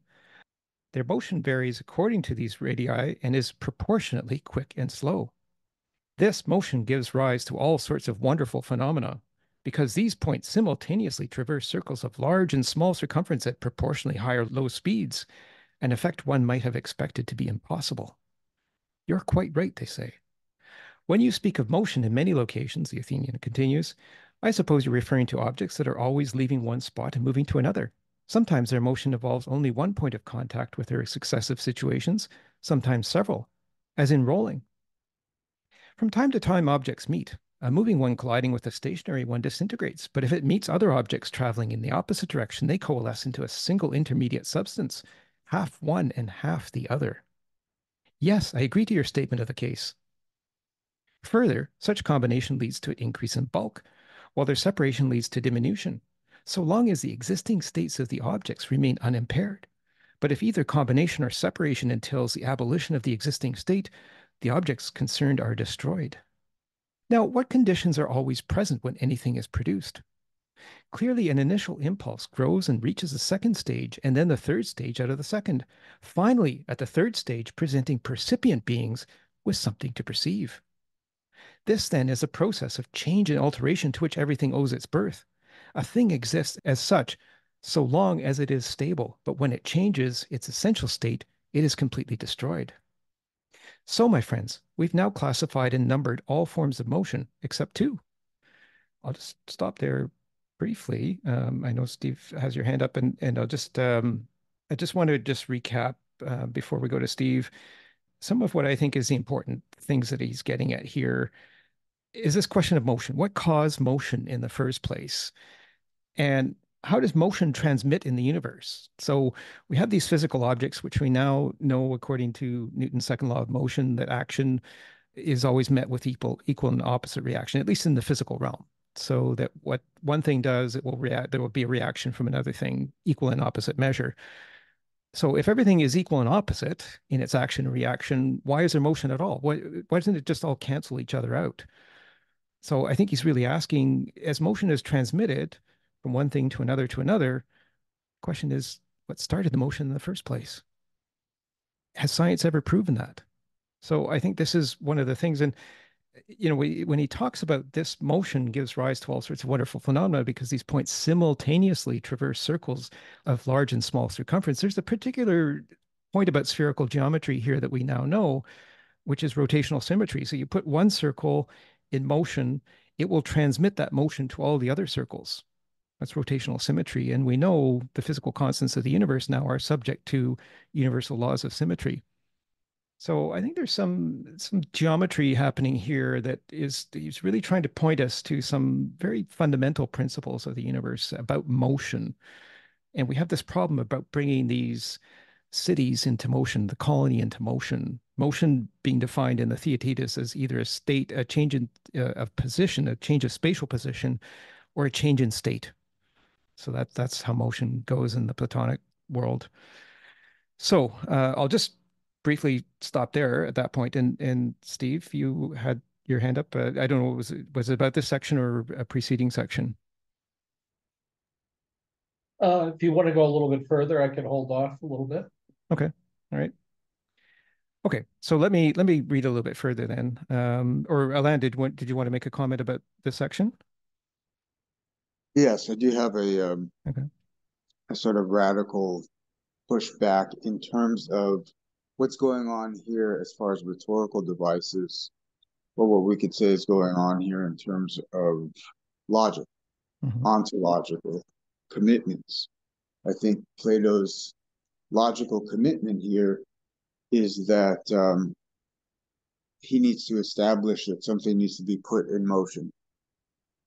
And so that's a sort of very deep-seated position himself as putting something forth. Now, it could be that at that particular epoch, it was a major insight for the physics, but sort of looking back, I see it as somewhat of a sophisticated move on the part of Plato himself to kind of presuppose an ontological beginning, one that kind of is signaling the idea of things that are still, for one, need to be put in motion. Definitely. I think that's the case. He's trying to understand what the first event was, I think, right? So yeah, let's look at this and let's consider that, depiction of the circle that I have on the screen. What I was trying to get there was the idea of a pixelated circle, a circle that consists of just points all around, right? Points all around a common center. And what he's trying to say here is that if you take any of those other points and you draw a circle around it, you have circles on circles, right? So I think there's some particular logic about what could happen in this. And we remember Plato's cosmology is that the universe is spherical, right? So if there's a spherical universe, then this has some particular relevance. The way circles work and the way motion in circles works has particular relevance, I think, to that. Steve, did you want to say something about that? Yes. Well, I think the whole idea that, his geometrical view it is a metaphysical view. It's just like like a religious view. It's a myth that, it's based on the geometry of their time. And, the idea that we're going back to is, should there be laws about, that if there is some ultra great proof that there's a world soul, everything is going to be great. But then you're saying still the idea that you should be able to force people to believe in any specific instance. I mean, there's multiple people from all over the world that don't believe in the idea of a soul. You got Buddhists that believe in no self. They believe there's no Atman, and these geometrical configurations and Pythagoras based and ideas are showing that there are certain things that get done geometrically, but that doesn't necessarily mean that's how the actual world works. By Plato saying in his mythology that the universe is circular, it's like, so if you're at the edge of that circle and you reach your arm, are you outside the universe? It's like, most cosmology is that the universe is infinitely large, that the limits of where we can get to is based on the time and relativity. So I think the idea that you have a choice between virtue or might makes right is completely wrong. That this city that they're talking about had slavery. It was considered part of the system. It was considered part of the virtue. Slavery wasn't ended because of some religion or some proof. It was ended because over time people had empathy and used rationality. So I think that, the basic principle is still that what are the purposes of law? Should laws be used to make people virtuous, or should laws be so that they can allow people to pursue what they consider to be a virtuous life as long as they don't do harm to others? That is a question. I think that's very much the question. And I think the jury's out so far in this discussion. The jury is out. We can't conclude either way. But I think what he's pointing to is that this understanding of or accepting the idea that the soul came into being first could potentially change things, right? Because what's good for the soul is also good for the laws. And the question is, what's good for the soul then? So, what is the good? So if you don't believe that principle, then what? Then you get put into isolation for 5 years or put the... Well, yeah. Let's look at what they come up with in this dialogue. I mean, they come up with some pretty harsh punishments. Right. So but the bigger principle is, should we be trying to enforce on people your belief because of your mythology? So you're thinking it's mythology. I don't necessarily or think the belief system. I won't use a derogatory. Plato's belief system is really different than somebody that's a Muslim or a Hindu or any of the other religions around the world. And what is his argument that what do you do to people? It's been happening through. Just look at the colonialization of the Americas. The Europeans that did that, they thought that they were working in the best interest of the natives, of the savages, and they were taking them to a better life. That's the justification they used for slaughtering them. That's enough for my. I'm done. Go carry on. Yeah, no, fair enough. I think that's these are important points. And when you say that science has concluded that the universe is infinite, it's actually I've seen it was Stephen Hawking collaborating with and I forgot the fellow's name. But, they actually came up with a theory of a border. So they're exploring the idea of a border to the universe. And then what's beyond the border? Maybe space. And space is something that comes up in this dialogue too. So we need to consider that maybe some of the science is not settled. You refer to the geometry of their time. That time was the time of Pythagoras. And without Pythagoras, we wouldn't have had the theory of general relativity. That simple statement that a squared plus b squared equals c squared in a right angle triangle has led to massive discoveries. And so, is knowledge linear? I think that's this question we've come across before in Plato. In the Critias, we talked in just before our Christmas break, we talked about the nature of time in the Critias. So, maybe knowledge is not necessarily linear. Maybe there's some core knowledge, and the core knowledge in a universe that can be described geometrically, maybe geometry. And maybe this is what he's trying to get at here. Some just fundamentally geometric logic that would have universal applications. So I think we need to understand this section. We're not going to get to the end of it today, and I'll start our next meeting with this section because I think it's really important that we appreciate what's being said here. And if we don't believe what's being said, I would like to hear an alternative explanation. I don't want to hear that science has disproved all of this. If it's disproved, where is it disproved? What is wrong with this explanation? Let's get at that. I think that would be helpful, at least to me, because I'm believing this actually. So thank you for raising that. I think these are questions we need to answer. We absolutely have to confront them. So we're 5 minutes left in the scheduled time. Maybe we can go, because of the disruptions at the beginning, maybe we could go an extra 10 minutes if everybody's okay with that. So that would give us 15 minutes, if we're okay with that. So we'll go Clem, Darren, and Elan, and I guess we'll probably have to end the discussion at that point. So Clem? Sorry, could I ask, could you mind finishing the reading first? I don't know how long that will take, but if we can. Okay. Yeah, I'd be happy to. Yeah, I'd be happy to finish the reading. All right with everybody, because it's nice to finish off the completed bit and then discussion and feel like stopping. Yep. Yep. Okay. I agree. Let's finish. Okay. All right. Thank you. All right. So I think I left off when he talked about things are rolling. So then he goes on. So, my friends, haven't we now classified and numbered all forms of motion except two? Phineas says, which two? My dear chap, they're the two which constitute the real purpose of every question we've asked. Phineas says, tried to be more explicit. The Athenian says, what we really had in view was the soul, wasn't it? Phineas says, certainly. The Athenian says, the one kind of motion is that which is permanently capable of moving other things, but not itself. The other is permanently capable of moving both itself and the other things by processes of combination and separation, increase and diminution, generation and destruction. Let these stand as two further distinct types in our complete list of motions. Phineas agrees. So we shall put ninth, the kind which always imparts motion to something else and is changed by another thing.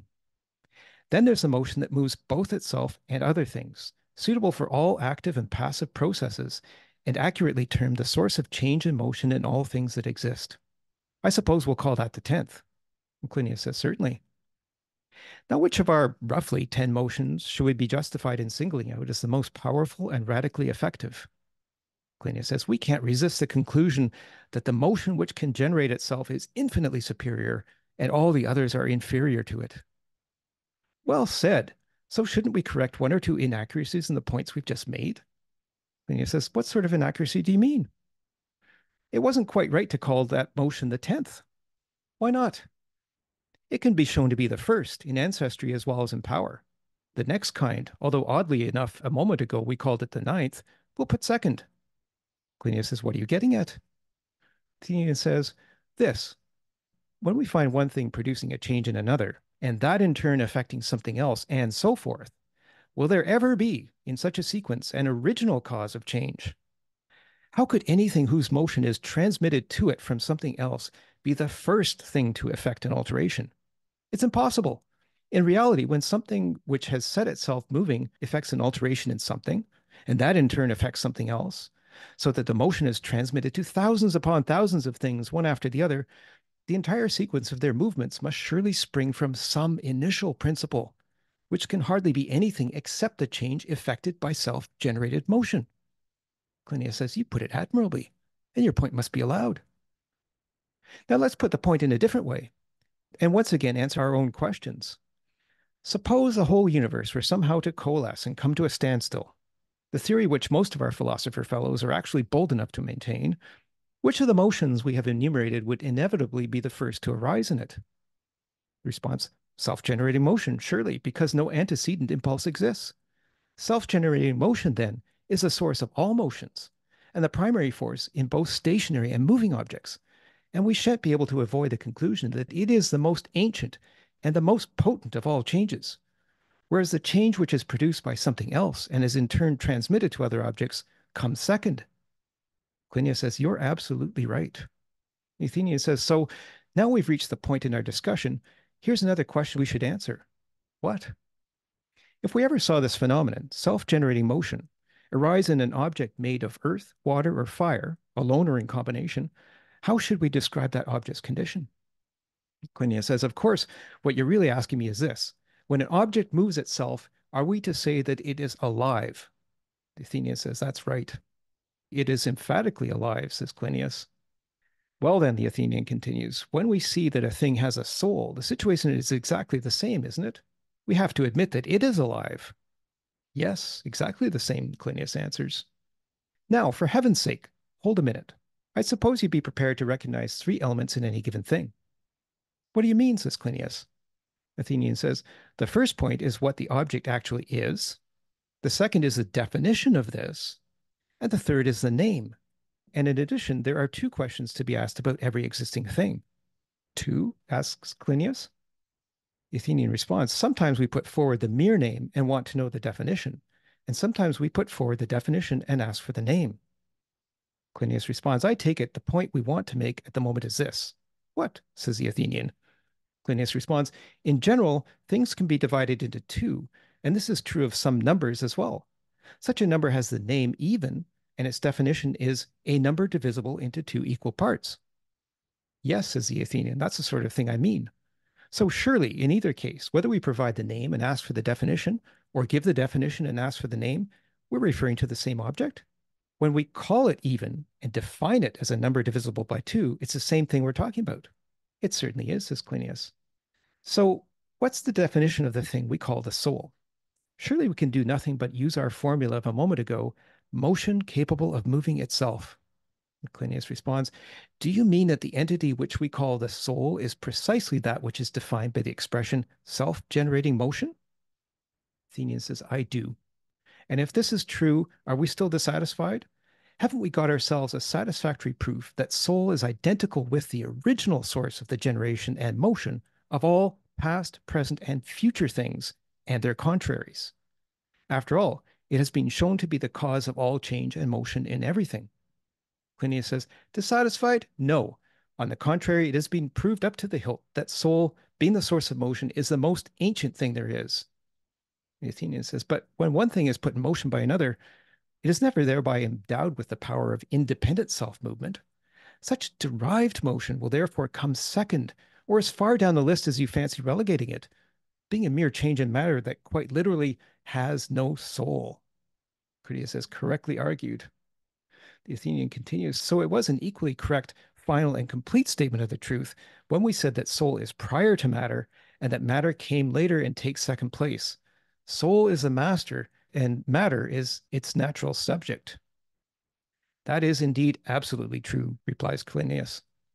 The Athenian says, the next step is to remember our earlier admission that if soul were shown to be older than matter, the spiritual order of things would be older than the material. Certainly, says Clinias. So habits, customs, will, calculation, right opinion, diligence, and memory will be prior creations to material length, breadth, depth, and strength, if, as is true, soul is prior to matter. Unavoidably, says Clinias. And the next unavoidable admission, seeing that we are going to posit soul as a cause of all things, will be that it is the cause of good and evil, beauty and ugliness, justice and injustice, and all the opposites. Clinias says, of course. And surely it's necessary to assert that as soul resides and keeps control everywhere where everything is moved, it controls the heavens as well. Naturally, says Clinias. One soul or more than one? I'll answer for you both. More than one. At any rate, we must not assume fewer than two, that which does good and that which has the opposite capacity. So that is that long section with what I find some very interesting logic. So I guess we need to set the stage for our next discussion in 2 weeks, where we want to maybe pick up on this logic and probe it and see if we agree with it, see if we can find any holes in it. I don't know. Has he adequately proved that soul came first, based on the argument of self-generating motion in terms of what started the universe going in the first place? If physical matter came into being and every action has an equal and opposite reaction in the physical world, well, why did motion grind to a standstill? That's the question I have. So if we want maybe just another 10 minutes here, we could take Clem and then Darren and then wrap up our discussion today. And then we'll look at completing book 10 in our next session in 2 weeks. So Clem, your thoughts? Thank you, James. Yes, definitely. I would prefer that we discuss this logic because there's a lot of logic, and then this is really the centerpiece of this whole dialogue. So I would prefer that we discuss it next time. We would have more time because there's a lot in there, just like you said. I could right now I could just offer just a few of my thoughts on it. They're obviously not final, and they will be probably modified as other folks will express their opinions. But here's the first, and I'm struggling with this every time I read Plato. And in the last discussion in the Timaeus, I've had a similar observations of a similar nature on his metaphysics. There appears to be a gap, like he's dealing with two realms. Let's just generally let's put it quantitative and qualitative, right? And to me there's this gap between those two realms that he is maybe not too careful to discuss, right? Like how do you join the two? So here's an example for this particular bunch of paragraphs that we just went through. I mean, I actually like his argument of using motion, right? And finding out that, yes, there should be this original motion, right? That's the source of everything. That's just, if you take that argument in itself, it's pretty good, right? But then if you try to connect that to the soul, right? Motion to the soul, that's where more questions, I feel like, personally, I feel like more questions have to be answered or considered. For example, motion for us, like the first thing that it implies for us, for modern folks, right? It implies space. So where's the motion? Where is the motion happening? Well, it should be happening in space because that's how we think of motion. Unless Plato means here something more than just spatial motion. Like let's say, oh, we all know this phrase, movements of the soul. Now, what are the properties of the soul? Well, it could be like happiness, rage, thinking. All of that is non-spatial, right? So you see where I see the disconnect. So unless Plato is thinking of motion as something more than just a spatial phenomena. Maybe I'll just interrupt there briefly because at the beginning I was talking about the Theaetetus, and where in Plato's cosmology, motion is not just a change in spatial position, but it's a change in state. So water turning into vapor, for example, would be a motion. Right. So yeah. In that sense, I think it's more, there's more basis to it if you look at it that way. But again, it's either something in the translation or something between the group of people, the Platonists, that is used as a terminology where under a specific term, a broader number of terms is considered and it's not discussed. It's because it's just, part of their convention, their terminology. But when we, read this, we immediately, you see how the modern mind comes with some obstacle when you try to deal with the two realms. But in any way, here's another observation and maybe potential critique, is that motion, just the pure motion, whether it's mechanical, whether it's spatial, or the original movement of a metaphysical soul, he equates that with goodness, right? Just a simple motion. And the soul is the source of goodness. Now, why should that necessarily be good? Well, just because by definition, sort of like the original the presupposition that there's this first original motion or the movement of the soul or this higher being should be good. Well, because why? Because it generates this whole universe by being the first motion. Maybe, but then he's not necessarily making that argument very explicitly, right? So there's something like between the lines there. And that's what I'm personally struggling with. So another thought on that is that the idea of movement, the example of movement that he's using to make his argument for the existence of the divinity and the soul, is that just an analogy? Or that is actually the ontological equality, like the motion is actually the goodness, right? So is this an analogy, or is this, that's how we should literally perceive it, right? So these are my like preliminary thoughts on that, and I'm sure there's a lot more to that will be discussed. Yeah. I'll stop here. Yeah, no, thanks for sharing those. Those are good questions, and certainly we need to understand what is meant by motion. I would just remind that last sentence there, at any rate, we must not assume fewer than two souls, that which does good and that which has the opposite capacity. So not every motion that the soul does is going to be good. The first motion, I think he's saying, is good, but all subsequent motions of the soul and all of our individual souls can break into two, good or bad. So, and it's really, this whole idea of reconciling people it's a question of harmonizing, and we'll see the term harmony appearing many times in this dialogue, as it does in Plato's other dialogues too. So I think there's this need to harmonize the soul, probably harmonize with the original motion, and maybe that's why there's talk about needing to understand the natural source of the laws, which is the soul itself. So thank you for raising those questions. So we literally just have a few minutes left. So Darren and Elena, if there's some brief comments, maybe if you can just set the stage maybe for the next discussion. Okay. Yeah, I will try to make this quick. It's gonna be okay. No, So we can come back to we will be coming back to this, so don't worry. yeah. That Well, yeah, I do want to make this. I'll make this quick. So it's tied to the question of what we were discussing earlier, and seems to be a concern of a lot of people, which is like how much religion or metaphysics is here, and that has implications for the legitimacy of the laws and whether we should accept this view and so on.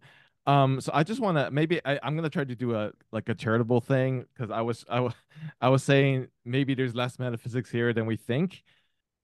Like obviously there's there's various kinds of justifications you can provide. Like just because one justification fails, like doesn't mean there can't be other ones. And I think the point is that ultimately, the point is to believe whatever we're trying to prove, not necessarily it's not like the detail, any specific justification that matters.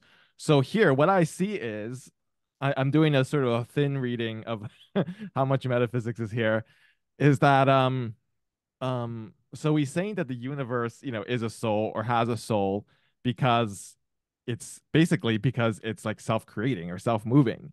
The argument here comes from, he says like, well, when you see self-moving things on Earth or whatever, what do we call them? And then he says alive. Well, alive. Well, if it's alive, well, the universe does this too, because he's already said that there's this first cause for everything. So in this sense, the universe is alive and has a soul. So I don't know how, like, it doesn't seem that thick of a metaphysics to me, because by soul, all we mean is what we have defined the words here to mean, which is that it has a self-creating thing. It's not like some, Christian idea or whatever, whatever you want to build upon this word soul. It's just like this idea that it's self-creating and self-moving. And then, okay, so like, what is the point of all this, as Steve and others have brought up? Well, it seems like the most important like aspect of this argument is to suggest that Like he wants to say that, like, what is, like, we have to go back to the very beginning of this argument, right? Where he talks about art and how people think it's like secondary, and that randomness and chance is primary. And of course, there was that argument about how government and the laws and justice, all that is just like artificial creations. They're artificial. They have nothing to do with nature because they're created, like literally. So it seems to me the important part is that, okay, now that we've established that, this soul, the universe has a soul in this sense, and because it's self-creating, and so that is the first principle of the universe. Then the fact that like we create the government, with reason and all that, doesn't make it like artificial. It doesn't mean like you can do whatever you want, because like as we read earlier, whatever people decide is the law is going to be, that is a just thing. And then whenever someone decides something different, then that's a just thing. Like it's that, yeah. But maybe I'm confusing myself now, but he's getting at a universal nature of justice, I think, right? Yeah, like there's like, but he's trying to say that, yeah, because like we can create it with reason, that it's not just some random arbitrary thing, that it has a primacy. And the argument seems to be showing this kind of primacy, that like the soul and self-creation, and for Plato, this is tied in with reason, has a primacy. And so that just because government is created, because the concern seems to be, if government is so-called artificial and is created, then it's like secondary. It doesn't matter. It's like, at one point he calls it like a shadow or whatever. Here he reverses it. He's like, actually, if we create it with reason, it's actually primary. It's like, just like the universe is created, we're just creating something that is like, insofar as it comes from reason, that source, it has this sort of universal import. Right. Well, I mean, let's see where that goes. I mean, certainly we need to understand what is meant by soul, and we need to understand the origin of motion and whether there is any superseding motion, and basically arrive at this conclusion whether the soul was in fact the first thing that was to be created. So I think there's a number of things that he's getting at here that we need to explore, and we need to talk about it a lot more. Alain, any brief thoughts before we leave? Yes, well, it's definitely hard to follow. Darren, I don't have much more to add to that. Just briefly, I want to say thank you for reading, and also some of the points that you made, and also Crean, the points that he made were very apropos as far as, your question around probing into it a little bit further and dealing with the logic. I think when you had summarized as well, you had mentioned kind of the Plato introducing, once again, probably, I haven't read a lot of Plato, and don't get me wrong, even though I'm trying to butt heads a little bit with him, I'm still not, anti-Platonic in any way. I'm tearing with both this passage, which is really good in terms of introducing to physics. The few concepts or ideas that I want to share is, one, there's the introduction of dualism, both kind of external and internal. In terms of motion, as you pointed out, something that the Stoics later take up is the idea, and you talked about changes of state. So this notion of how does the soul relate to us using that term and having it refer to a space or a dimension that deals with internalness. And then, as you also pointed out, James, the aspects of the geometry, Plato has this phenomenal capacity to kind of simultaneously like deal with these different fields, right? So dealing with some of the cosmology and the universal aspect of these questions around, is there some governing principle, or is there a soul at work in this external level, extending itself all the way to dealing with questions of cosmology? So there's that external, internal soul, the intensity aspect, really kind of getting into what are the qualities of it, and it seems from this passage that we have to deal with, like, he's applying these physical notions, right? Whether it's dealing with the circle or dealing with the matter, as well as a possible representation that is mathematical. So there's a lot at play there, and that's pretty much all I wanted to say, I think, at this point.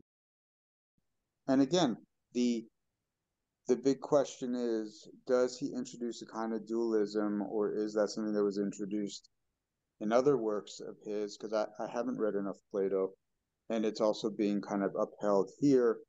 And a possible conjecture on my part too is he doing an interesting, also subversive move where any talk about the gods is to kind of throw it into the realm of dealing with the politics, and then assuming a new approach that deals with like the forms, math, physics, i.e. metaphysics, to deal with the notions of the law. Mm-hmm. And I think you helped to encapsulate some of the questions that we can explore in our next meeting, and hopefully we'll have a chance to reflect on this long reading. I will post this episode before we get to our next meeting, so we can all have another listen to this and ponder some of these questions. But you touched on the question of the internal versus the external, and I think that's a fundamental question. Do we think of the soul as external to physical objects, intrinsic to, really what exactly is this concept of the soul, and what's the connection to geometry, which is all throughout Plato. I mean, he was, as I keep saying in the introductions, he was a geometer as well as a philosopher. And there's some pretty profound geometry in this, like some pretty profound, like it gets right down to the quantum level. That part that I highlighted in bold with the underlining, that to me gets down to the quantum level. And this is what science is now exploring. So maybe there's some philosophy of the quantum level that is important that we need to understand, as well as the physics, especially if the soul is the first thing and that came into being. If the soul is the oldest thing. Lots of questions, not any decisive answers. And I don't think we'll ever get to a decisive answer in this, but I think we can get closer to it. Certainly this process of looking for the first principle, this whole process of dialectic, which Plato was all about, is the first principle the soul? Maybe that's fundamentally the conclusion of this dialogue. So let's see where it goes and see how he expands on that in the second half of book 10, as well as then we'll go back to the beginning and see how the whole dialogue develops. So I have a 2-hour presentation refuting this, which I gave recently. So I essentially proved the non-existence of the soul and the mind for a different group. And I'm going back to the same group in March, where I'm going to defend the principle of essence. And it's the existentialist group that I'm presenting it to. Right. Well, the opposite of what I proved last time. I'm going to defend the opposite. Right. We'll take all the points that everybody has and see if we can amalgamate them into some sort of interesting conclusion. So I want to thank everybody for being here today and for contributing so much to the discussion. Yeah, it's been quite incredible, quite wide ranging, and so much to think about for the next time. So I really want folks to think in particular about the section that I read, which was from, just get the reference here again, it's 893C to 896E. So we'll pick up on some of these ideas at the beginning of the next session, where we'll try to finish off book 10 and see what kind of conclusions we can arrive at to position our understanding of the rest of the dialogue as we go back to the beginning. So thank you for this. We'll meet again in 2 weeks. And for those who wish to stay online for a casual, unrecorded half-hour session of Plato's Cafe, you're welcome to do so. Otherwise, I'll end the recording and look forward to seeing everybody in 2 weeks. Thank you very much for attending today and contributing.